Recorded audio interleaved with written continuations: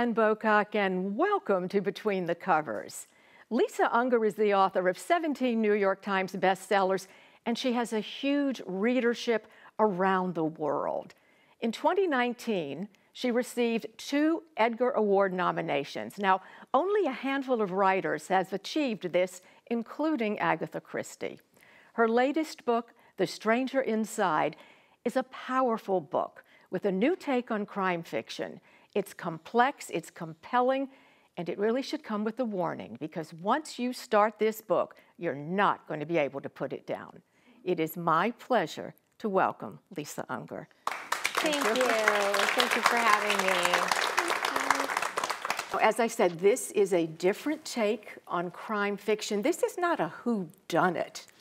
This is really about the aftermath of a crime. I mean, well, for me, it's always more, every one of my books, I think, is more, they're all sort of whodunits in a way, but they're also whydunits. For me, I mean, I've always really had this sort of ferocious curiosity about human nature and the human psyche, and I feel like, there's so much that we don't understand about ourselves and even about our own brains. And in fact, we know more about space than we do about our own minds. And so I'm always sort of diving in deep to character and exploring questions I have about human nature. This story is, like all of your books, it's multi-layered. The foundation, however, deals with childhood abuse. And I don't want to overstep. I don't want to give anything away because Right. we don't do this. But where are you comfortable telling the story of these 3 kids, Rain, Tess, and Hank? Well, I think it's okay to say that, Rain and Tess and Hank are all sort of victims of a terribly traumatic childhood event. They're abducted. Rain escapes, and Tess does not, and Hank is taken, but then he escapes later. So they've had this really intense, loving childhood friendship, and they both lose Tess, and then they also wind up losing each other, because instead of being bonded by their shared trauma, they're torn apart by it, and that's the event. That's the genesis for sort of where Rain and Hank are both at the beginning of the book. Now, I know in your background something very horrible happened to a classmate of yours when you were young. This is not that story, but No. in writing this, did you have those feelings again? I think that, what's interesting about crime fiction is that probably most writers come to crime fiction, and maybe most readers come to crime fiction to metabolize fear. I did have an extremely horrible thing happen when I was 15 years old. A girl I knew was abducted and murdered. We weren't, best friends in the way that, Tess and Rain and Hank are, but it was certainly something that I would say divided my life. In some sense, like the world was one way before she was abducted, and it was something else afterwards. So it was a horrific tragedy, a life-altering trauma for her family, and then for the people of our town too. It was this moment where we lived in this very sort of idyllic, kind of semi-rural, semi-suburban town, like the place where nothing bad ever happens, which of course is no place, because bad things happen everywhere. And so I do think in some sense that, that event formed me, because I always had a lot of questions about human nature and what makes people do bad things and what makes people make right choices and wrong choices. I always had a lot of questions about that. After that event, I had an even more profound curiosity. I can see that your books, and this one, has to be heavily researched. Oh, yeah. How do you get into the human psyche? How do you know so much about this? My research is myriad and ongoing. It's multi-layered. like, for example, the germ for The Stranger Inside comes from a book called The Inner World of Trauma by a man named Daniel Kalshed, Dr. Daniel Kalshed, and he's a Jungian psychologist, and he examined the aftermath of childhood trauma, and he talked about mental illness in a way that I had never sort of heard before. He talked about, in the event of extreme childhood trauma, the psyche can actually split. It's a Jungian idea called the splinter psyche, where the stronger aspects of the psyche emerge to protect the weaker aspects.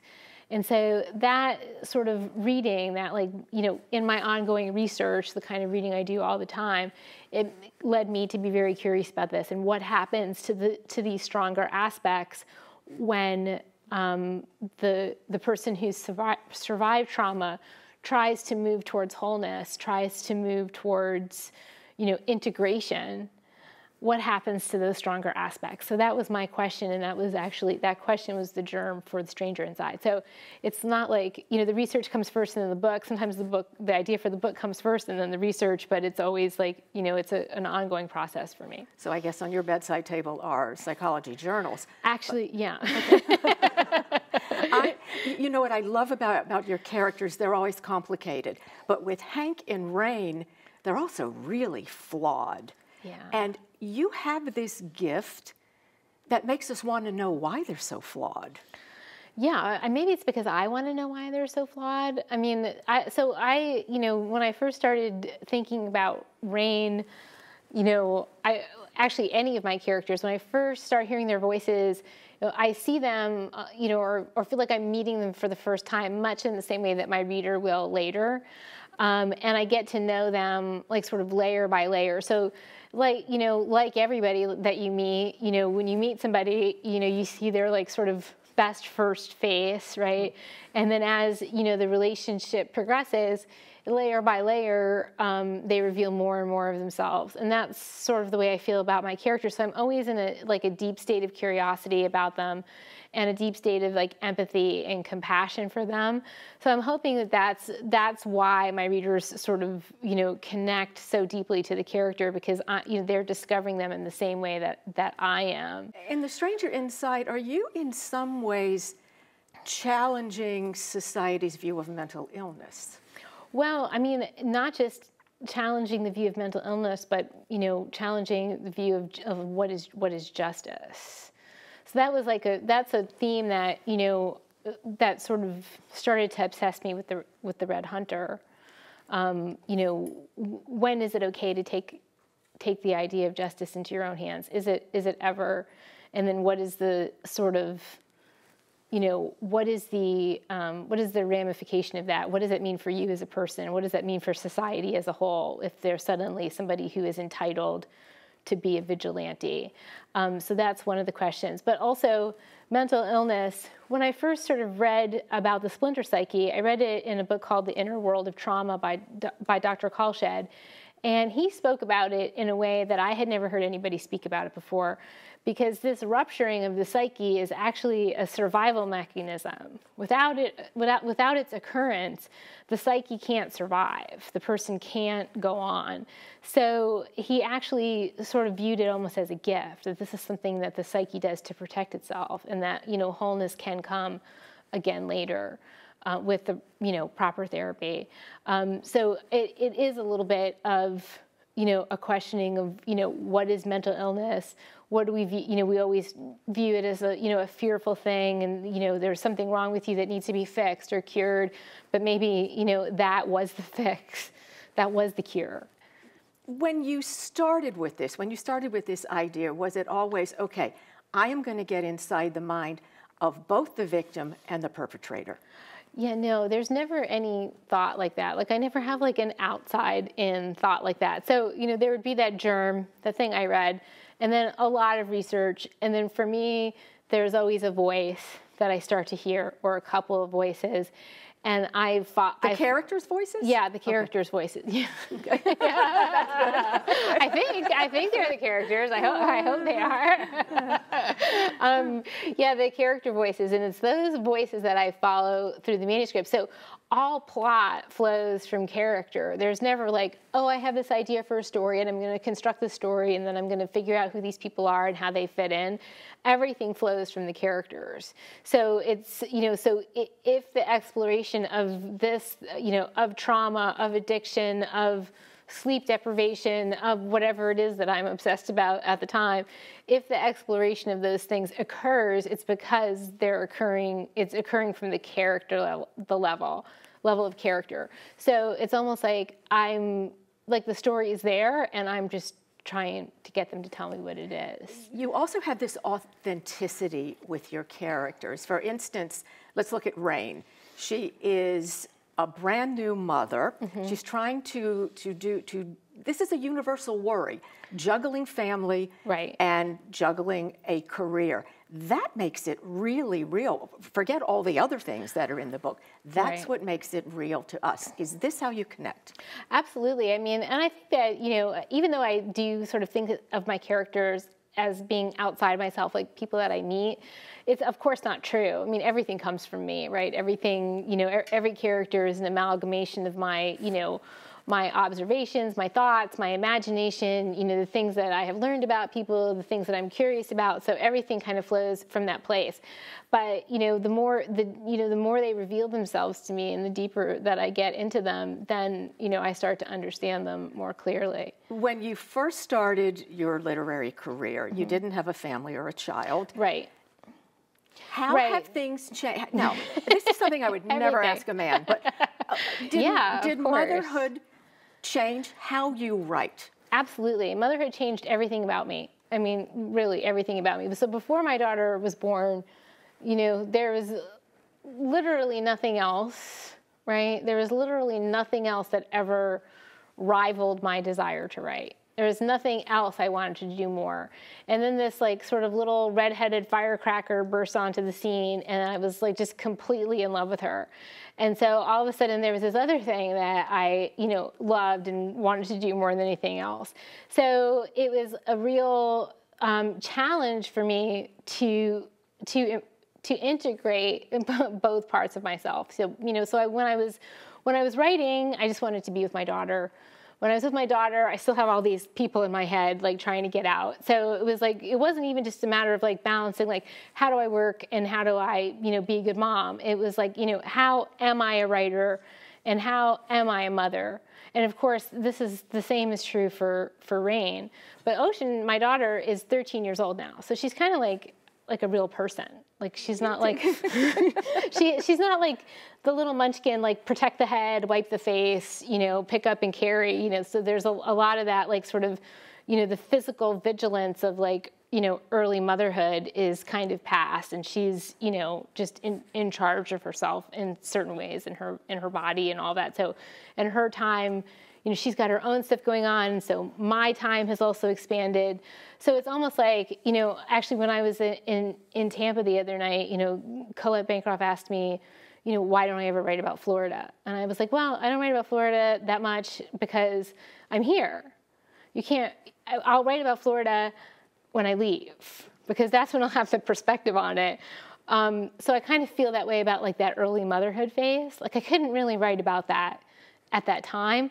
But now that we're in a different phase, I'm in a different phase with my daughter, I can't, that part of myself, that struggle, of course, now finds its way onto the page. So everything eventually metabolizes, for me, onto the page. Do you think that there is a power that women have in storytelling, in telling crime fiction?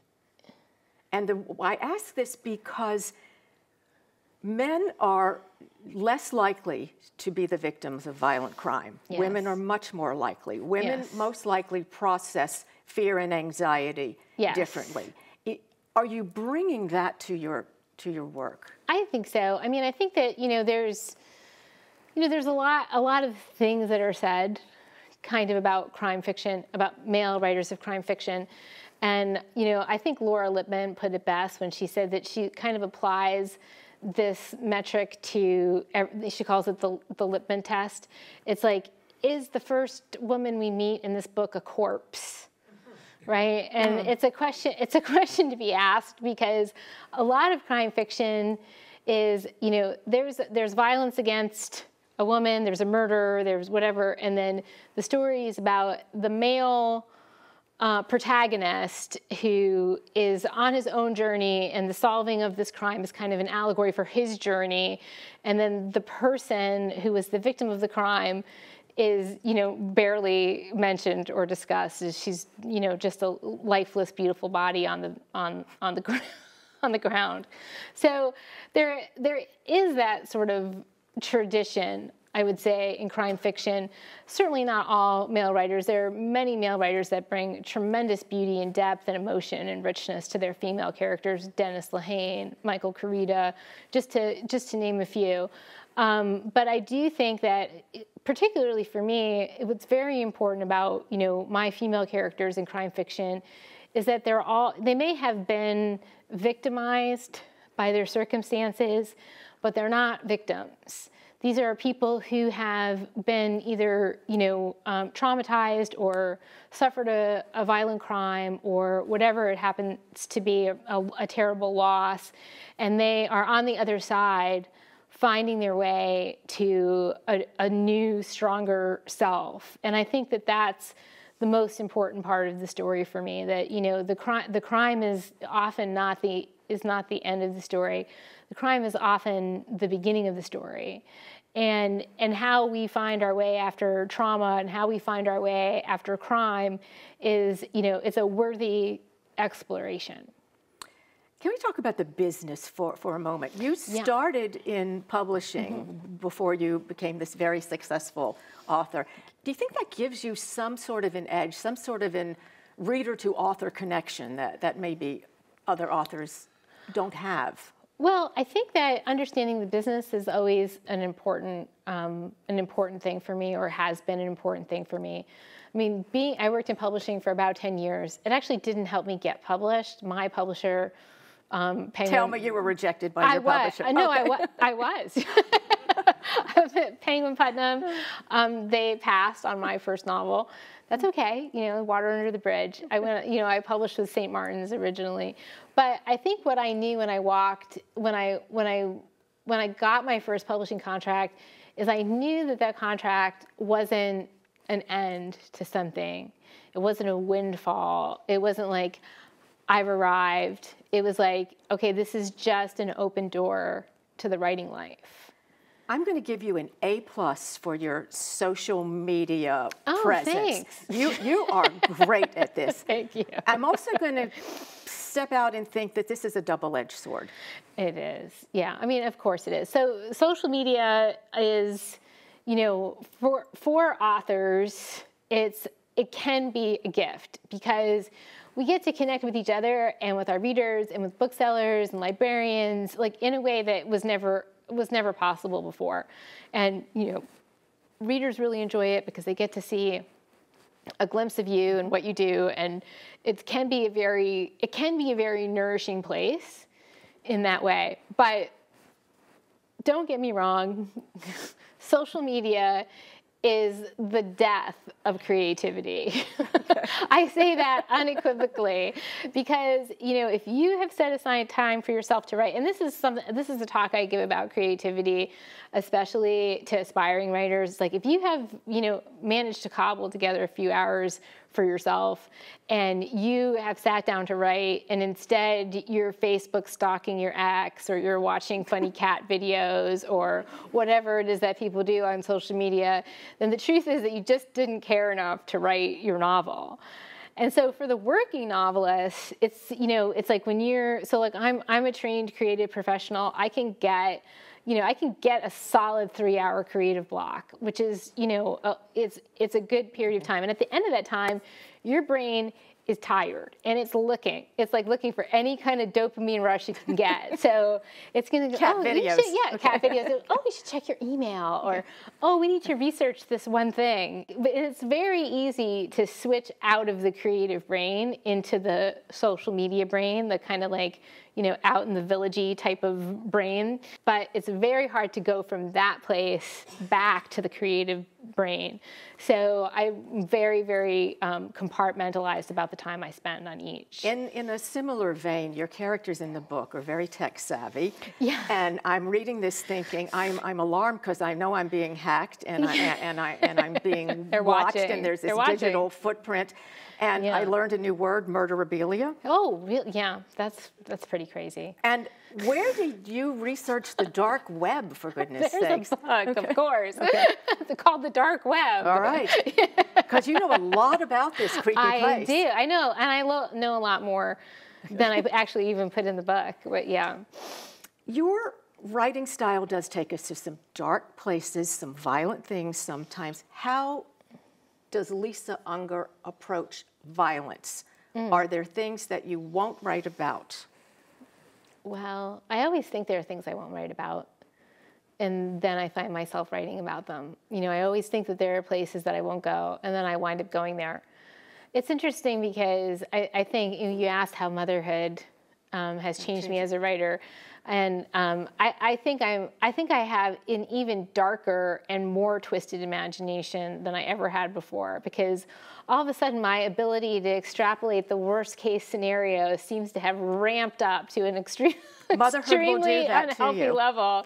Yeah. Like especially when Ocean was small, the kinds of things that I would worry about were just, they were epic. And then, like I had taken my daughter for the first time to like a daycare thing at the gym, and my friend who's germ phobic, she was like, "Oh my God, I can't believe you brought her there. Like, aren't you worried about germs?" I'm like, "No, I'm not worried about germs. I'm worried about my child being abducted and sold on the black market. Like, I'm not worried about germs at all."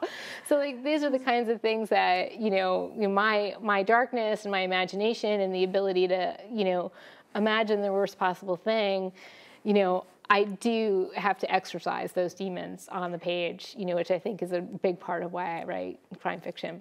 This book is anything but black and white. And as I'm reading this book, my ideas and my own beliefs of, let's say, right and wrong are being challenged.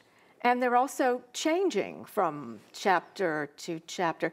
I think, for one thing, book clubs could take that aspect and just run with it when they read this. But that was intentional, correct? Well, I mean, intentional. I think it's intentional that I was questioning the idea of justice. I think that it's a question that, it's a question that I have that for which I don't necessarily have the answer.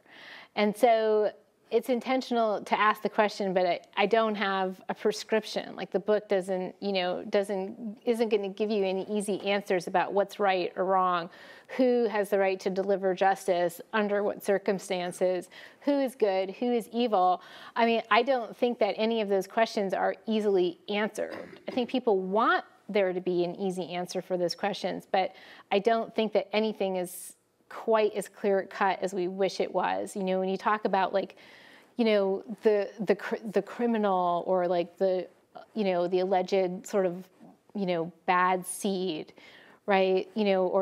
Or in thriller, crime fiction too, you also have this idea of the criminal mastermind, and everybody has to, marshal all their resources to, defeat this terrible villain, right? But in real crime, like there aren't that many criminal masterminds. In real crime, they're sort of broken, damaged people, maybe uneducated, maybe the victim of trauma themselves, the victim of abuse themselves, creating more damage as they go on in the world. And so that was more the question I was trying to ask, and how are there different ways to intervene before a criminal becomes a criminal? How does your author brain determine when you're going to kill someone, and is it really fun to do it? It's not, I mean, you know, murder just happens, you know. It's just sort of, you know, it's a, you know, I'm writing about crime. I'm writing about real crimes. I'm writing about real people, and real people do violence to each other. And, you know, it's never like necessarily fun, but it can be satisfying when the right person meets a deserved fate. Here you are, successful New York Times bestseller, 17 novels, God knows how many awards. Do you ever think about the young girl with the manuscript in the drawer who had not yet submitted it? Yeah, I think about her all the time.